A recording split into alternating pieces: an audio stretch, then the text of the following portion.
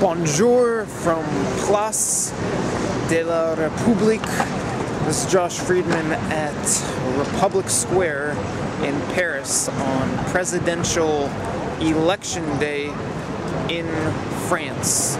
Today, French voters are deciding between Emmanuel Macron of the nominally independent En Marche movement and Marine Le Pen, the longtime leader of Front National, France's renowned nationalist party. Le Pen has been trying to distance herself a little bit from the party leading up to the election. Today's vote is the runoff vote, so there will be a new president decided based on the outcome of the election today. But the vote is more than just a choice of a new president. It is, at least symbolically, a referendum on France's membership in the European Union, as well as a referendum on the clashing ideologies of globalism and nationalism. Macron is, in a sense, a poster child for globalism or globalization.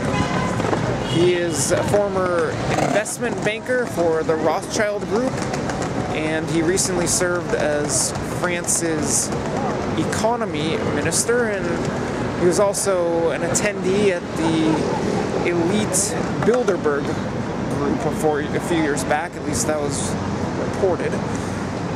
Macron favors a European Union with a strong central government in Brussels, as well as the euro currency, and he supports EU measures that, at least to some extent, dictate budgeting and other government policy here in France.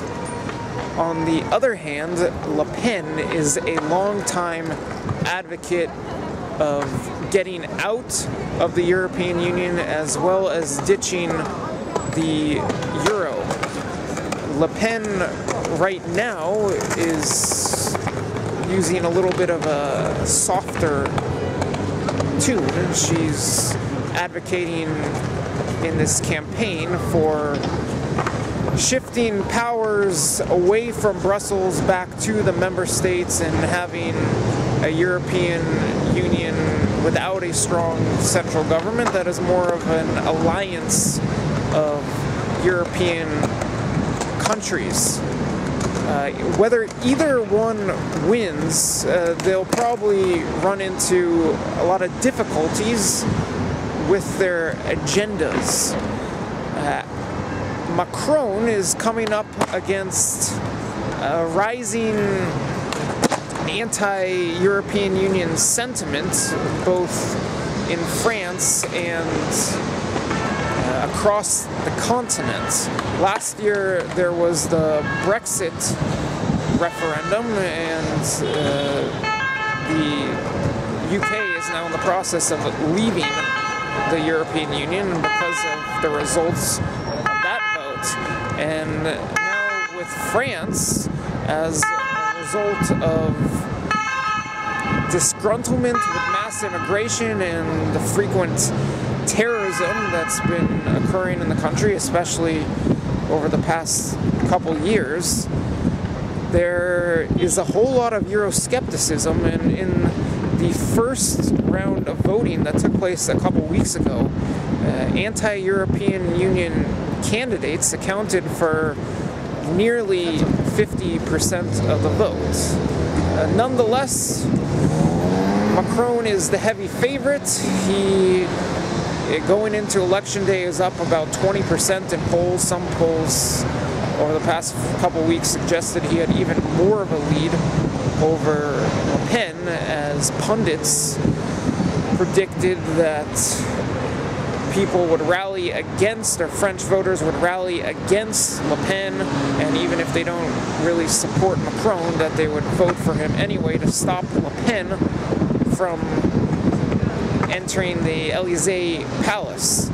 However, there are striking similarities to not just Brexit, but the US presidential election of last year, in which Hillary Clinton was the front runner and was up in all the polls, and major media was suggesting that Donald Trump had no chance in defeating her, but Trump defied the polls, he won, and that too was a battle between the ideologies of globalism or globalization and nationalism, which Trump favored, although now as president, Trump is changing his tune a little and saying that he is both a nationalist and a globalist.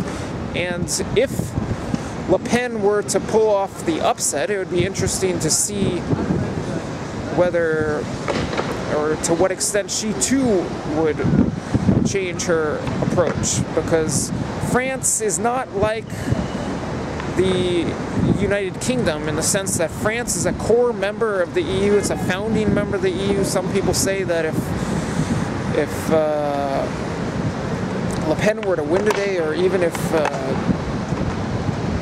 simply Le Pen were to win, but if France were to leave the EU, looking forward a lot that the European Union would crumble. France, unlike the UK, is a member of the Eurozone, so there's really a lot at stake for the future of the European Union and the continent based on the vote today. Le Pen models herself in a similar fashion as the lady whose sculpture is standing here at Place de la République. This is a fictional character named Marianne, which is a similar name to Le Pen's full first name of Marion. Marianne is the symbol of the French Republic.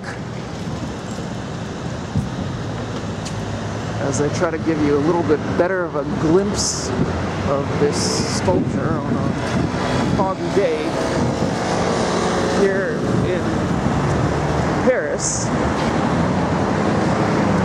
As you can see, it says République Française.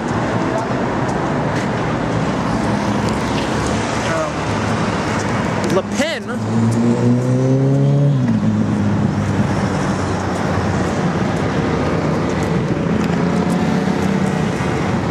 desires a France in which the nation state, not Brussels, dictates policy, as I was discussing earlier. Le Pen is arguing that either that one way or another a woman will be ruling France. That's what she said in the last debate. She said either she will be ruling France or German Chancellor Angela Merkel will be ruling France. Merkel is widely viewed as the most powerful person in the European Union, and she calls a lot of the shots, even though she is the Chancellor of Germany and not an official EU executive.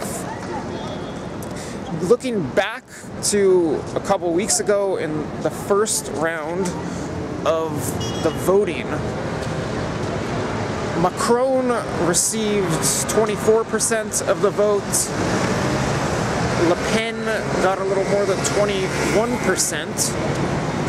And because they came in first and second place, there's an interesting case in this runoff. This runoff is the first presidential runoff during the modern Fifth Republic of France, in which there is no representative from a major party.